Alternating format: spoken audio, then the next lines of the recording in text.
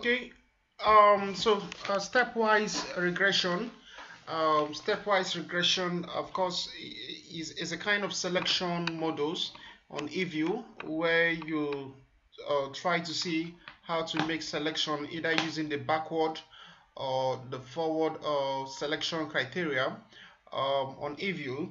And so we are just going to see how to use the stepwise method, that is the least square, in selecting relevant or irrelevant variables. Now let's consider what exactly is okay. Now why stepwise? Why do we do stepwise regression? Now, stepwise regression is a method of fitting regression models in which the choice of predictive variables is carried out by an automatic procedure. As I explained to you, that eViews is just a mathematical expression, so it is not based on theory, theoretical sense, or econometrical sense. So it's carried out by an automatic procedure in which each step a variable is considered for addition or for subtraction from the set of explanatory variables. So there are going to be set of explanatory variables or endogenous variables upon which upon a specific pre-specified criteria, that is what stepwise is going to act on. So, and of course we know stepwise could be backward, it could be forward elimination, and these are what we're going to. So let's look at the steps. Of course, after now we're going to go over to eViews and carry out the operation. Now the first step is that you open your data set, that is you import through Excel format or any other means. Now you click on quick, then go to estimate equation, then you go down and select stepwise regression. You open it in the dependent dialog box, enter the dependent variable and the constant C. We're going to do all this thing practical. Then you go to the list of regressors and type the data. This way, of course, there's a particular way of typing your data, so you don't just type anyhow. You type just like I'm working on government expenditure. I have three variables. GDP is my GDP is my dependent variable. Government expenditure is my one of my exogenous variable, and we also have government expenditure on education, that is GED, is also one of my variable. And so you specify it this way. That means I'm starting from lag 1. You can see GEX brackets -1, telling me I'm starting from lag 1 to lag 5. I may decide to start in lag 2, to start in lag 3, but the minimum is lag 3. Yes, I have to consider 3 lags. Then it has a maximum of 80 depending on when your observation period ends. And so I make a space and I continue. So we're going to do this thing in eViews. So let's not waste time. I will come back here for interpretation. So let's go over to eViews so we can conduct this test. Now this is eViews. Now I've extracted my data. So these are the list of my data. These are my data sets. I'm looking at GDP. These are my variables. I have GDP as my dependent variable. As I said, that stepwise regression has to do with the regressors trying to having a predictor on the dependent variable. So we have already selected our dependent variable. We know that GDP is our dependent variable, but want to see if government expenditure or government expenditure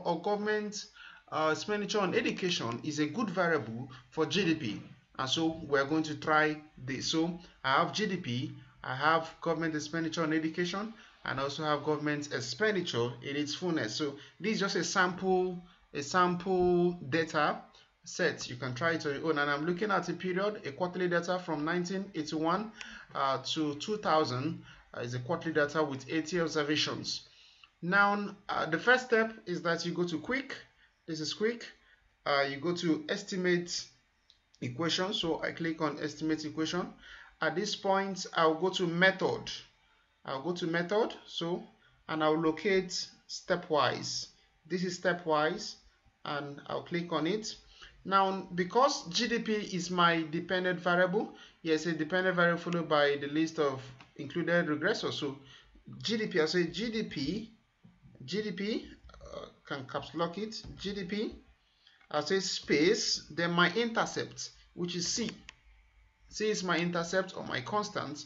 Then I'll come to list of searched regressors.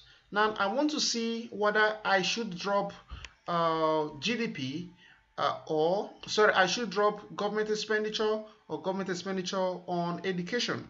So what do I do? There is a method. Now what do? I say GEX, which is government expenditure, bracket -1, that is lag 1. I'll say space 2 space lag, let's say lag 5. By looking at lag 5, I'll close my bracket. I'll say space again. I'll say government expenditure on education, open bracket, at lag 1 space 2 lag 5. I want to use lag 5. I just want to use lag 5, and so close my bracket. Now I want to, now the next step is to go to option. So this is in option, that is where I'm going to select whether I want to conduct a backward or a forward elimination using stepwise regression. Now, so I'll go to option. Now it says select method. Now it's telling me forward or backward. So let's go with backward. Okay, let's go with forward first of all. So it is in forward default. So I'll come here. I'll maintain my p-value. Only looking at p-values. I want to use p-value as my criteria to test, because if my p-value, I want to use 5% level of significance, so I'll come to p-value for forward and I'll change this to 0. So let it be 0.05. I'm using 5% level of significance. So I will ignore this because I'm not doing backward, and I will now say okay. I'll say okay. Okay, so this becomes my result. You could see that this is my result, and you can see the results skimming, and this is the forward result. It's telling me that the interpretation for this, that that government expenditure on education at lag 1 is accepted. Why is it accepted? Because the p-value, you can see here, the p-value is significant, very, very significant. So government expenditure at lag 1 is also a good variable. So you can see here it's also significant at 0.01 because it is less than 0.05. Now government expenditure at lag 2 is also significant because you can see here at 0.02, which is also less than 0.05.